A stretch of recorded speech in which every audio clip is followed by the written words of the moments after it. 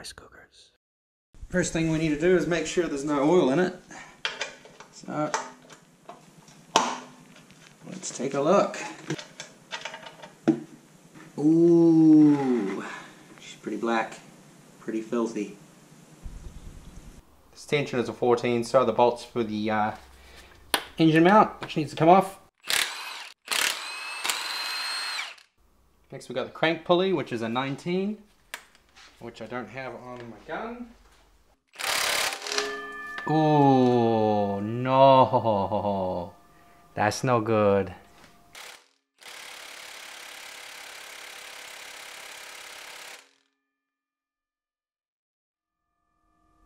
Wow.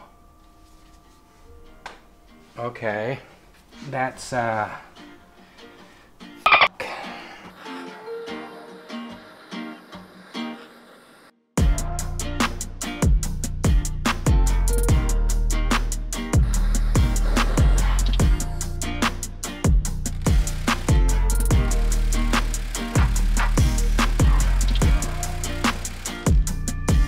holy shit, the bed.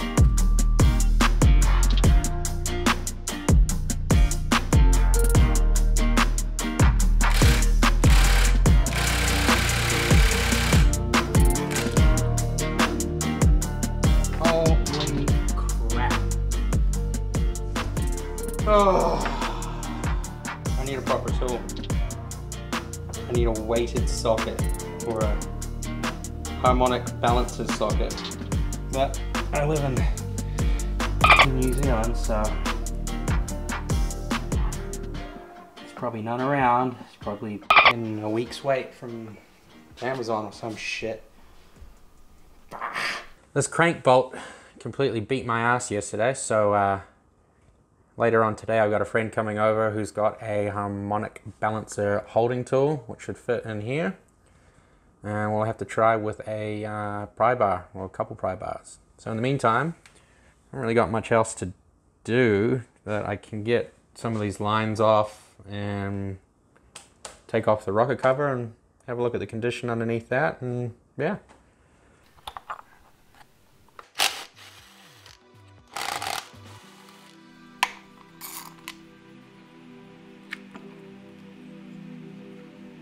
They actually look pretty clean.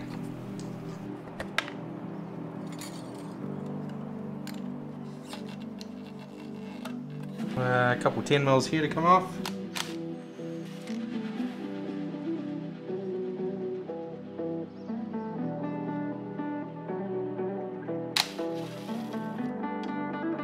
Should be all the 10 mils. There is that many of them. 6. Just kind of lever these off with a screwdriver under these spots where there's silicone. Right there on the timing chain cover. Right there. This is a fairly high K's engine, so all in all I think that's in pretty good condition.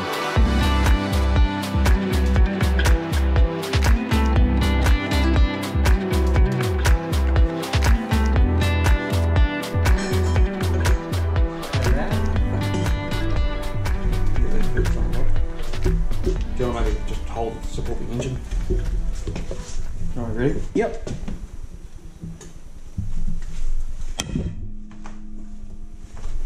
That was a good sound. That was a ping.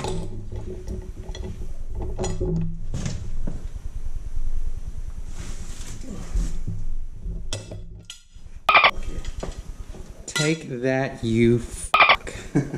Nice one. I'm done asking. Yeah, right? As you can see, managed to finally get this fucking bolt loose. What an absolute nightmare.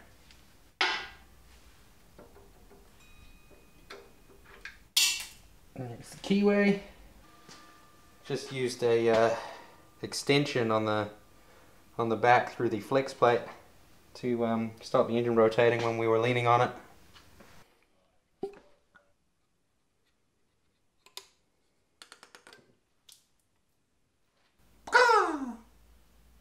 Alright. Need to take this water block off the back.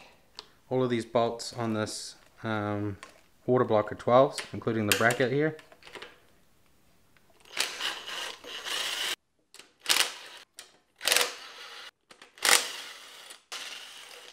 There's a long ones on the bottom and nuts on the top.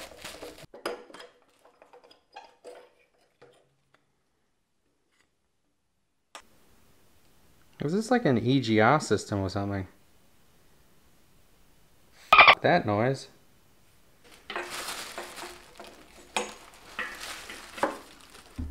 Yeah, and it's just got an O-ring that seals into the top of that thermostat housing.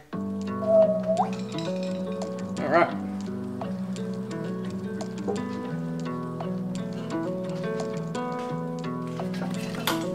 Ah, shit. Well, that was sharp.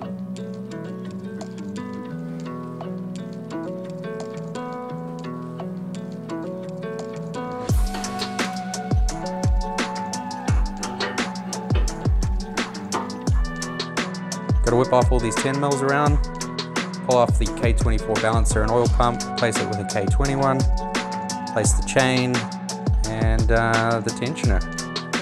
And we can move to the top and work on the cam gear.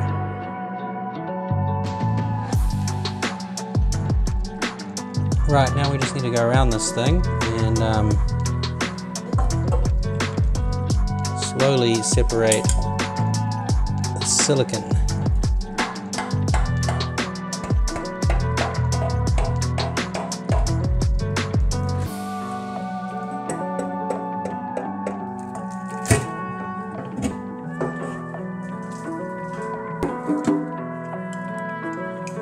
And there we go.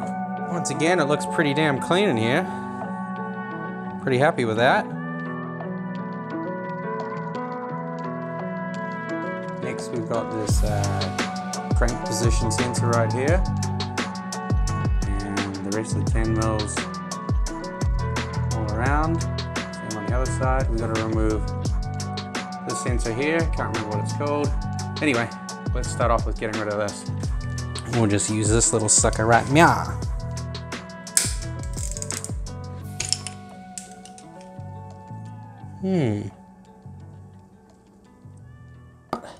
That's a 10 mil as well, and this kind of goofy bolt. Ooh. Right, I'm pretty sure this thing just, yep, there we go. Unfortunately, I lost my video clip removing this front cover, but it's pretty obvious, just a series of 10 mils all around it. And got the engine timed up to TDC before turning the engine over to start removing more of it. I've got both of these cams pinned with some Allen keys, so that should stop it from moving these two cams as I do everything around here. Now I can remove these guides and the auto tensioner and take the actual timing belt off. It's a f***ing timing chain. Timing chain. What the fuck?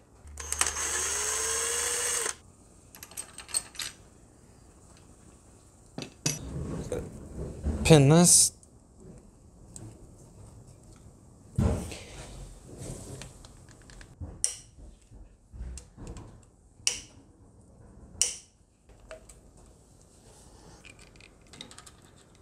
That allows me to get all the chain off for the oil pump now. But I'm also replacing this intake cam with a 50-degree intake cam.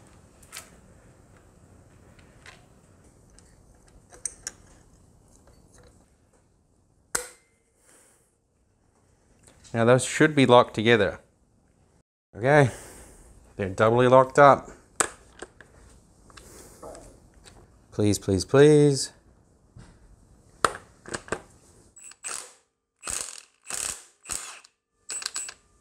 And there we go. Here's all the parts you need to upgrade your K24 We got a Type S oil pump, the 50-degree cam gear, the windage tray, the guide for the oil chain, and, well, you don't really need that, but seeing how we're pulling the engine apart, it's always advisable to replace your tensioner. So we got some parts here, some part numbers. These will also be in the description. So that's the one for your windage tray. That's for the cam gear, the oil pump, chain for the oil pump. There goes a brand new tensioner and your guide. All right, let's get these on the engine. Old cam gear. New one.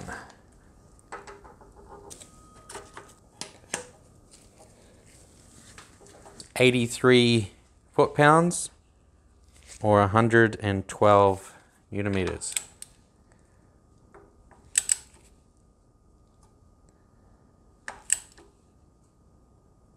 No, I'm going to have to load that up differently because I'm turning it. Okay, what I'm going to do is I'm just going to snug these up and torque them up once everything's been retimed. We go on to the oil pump and the chain for that. Take off this tensioner for the oil pump chain. 310 mils. Put this aside because we're going to need to reuse it. The guide is two 5mm Allens. Slippery little fecker. For the balancer and oil pump, you've got two 12s at the front and two 14s at the back. Gonna reuse the 12s at the front, but we don't need to reuse the ones at the back.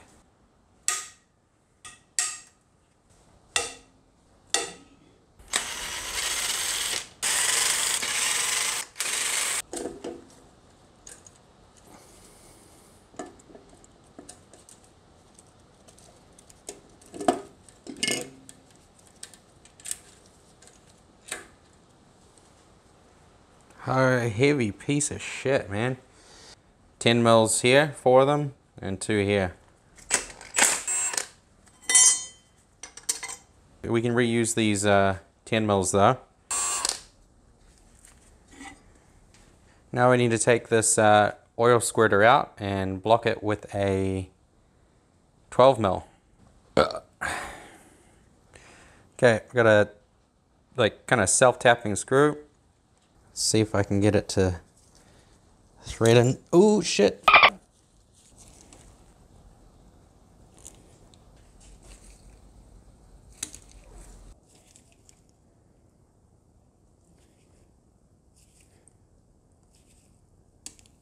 Gonna need a different screw, I think. That's not really where I want to screw. Regroup.